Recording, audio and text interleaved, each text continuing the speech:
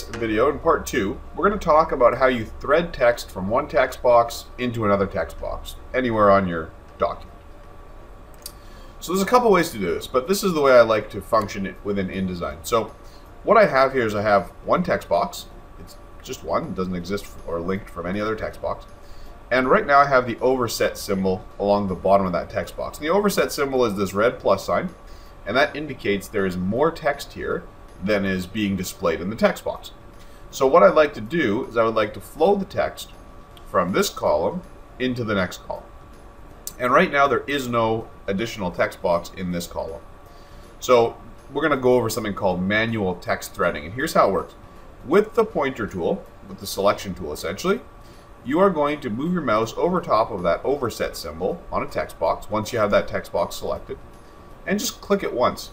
And what happens is it loads any remaining text into your cursor, at which point you can decide where you want to place it. So again, I'm just going to move my mouse into the general area where I'd like to place this text. And you see again, which I mentioned in part 1, that little arrow goes white, indicating it can see the guides and the column margins that you'd like to use. So at this point, I'm just going to click once, and it threads the text. So what it's done is it's taken any of the text, any of the extra text that I had within that text box, and placed it in this new text box and linked them together. So what I mean by that is if I edit this text, you can see it flows into the next column. So they are linked text boxes. I'm going to do that again. So again, here I have more overset text. I'm going to click the text box, click the overset symbol once, and then click where I want to place it. Essentially, it creates a text box, and away we go. A different way to do it is to use existing text boxes. So let's just say I had a frame here that was already built. So that's a box that I would like text to be placed into. And what I like to do is take this text, the remaining text, and place it into this existing text box.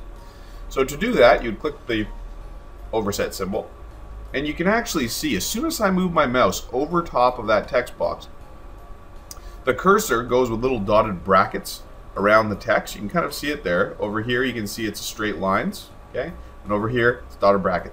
So what you do is you just move your mouse over that existing text box, you click once, and it places the text or threads the text into that existing text box.